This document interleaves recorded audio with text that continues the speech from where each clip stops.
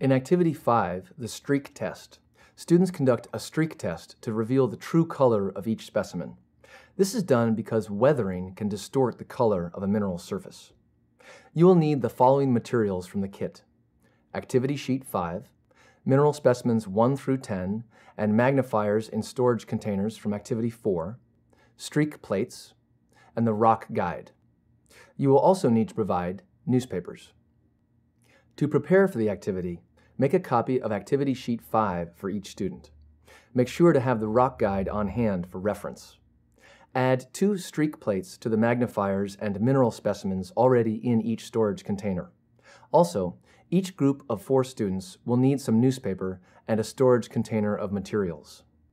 To begin the activity, ask students, based solely on your observations of the specimens, do you think color can be used to identify minerals? Inform the class that weathering is the exposure of rocks and minerals to rain, wind, chemicals in soil, temperature extremes, and so on. Explain that weathering can sometimes change the surface color of a mineral while the true color remains hidden inside. Scientists can determine the true color of a mineral by rubbing it on a piece of unglazed ceramic tile called a streak plate.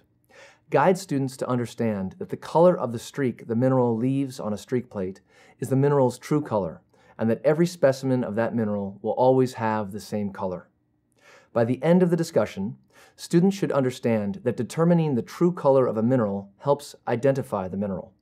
Next, demonstrate how to perform the streak test on one of the mineral specimens. Pick up one of the specimens and drag the specimen across the streak plate.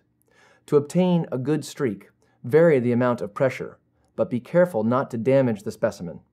Keep in mind that several streaks may be necessary to obtain consistent results. When performing the streak test, lay the streak plate flat on a table and do not hold the plate in your hand, as the plate may break, causing injury. Distribute a copy of Activity Sheet 5 to each student and divide the class into groups of 4. Have each group cover their work area with newspaper and give a container of materials to each group.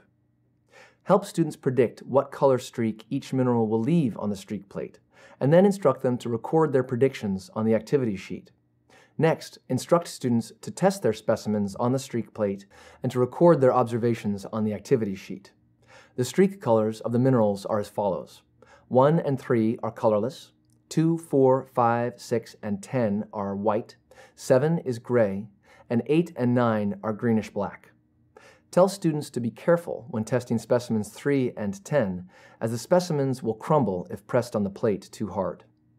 Initiate a discussion of the students' results by asking, is the streak test useful for identifying specimen 10? Students should understand that the streak test is not useful since its yellow color is more distinctive than its white streak. Ask students, is the streak test a good way to distinguish between specimens 8 and 9, or between specimens 4 and 5? Explain that the streak test is not helpful for either, because the specimens in each pair have the same color streaks. Help students understand that many minerals produce the same color when streaked, and explain that scientists often must use the streak test in conjunction with other tests to positively identify a particular mineral. Finally, have students add to their lists of the different applications of rocks and minerals. Encourage the class to think of other applications for which one color mineral might be preferable to another. To conclude the activity, return the streak plates to the kit. Place the magnifiers in their plastic covers and return them, along with the mineral specimens, to the storage containers. Make sure to save the newspaper for use in Activity 6. For science background, reinforcement activities, curriculum connections, and information about the Delta Science Reader, please consult your DSM Teacher's Guide.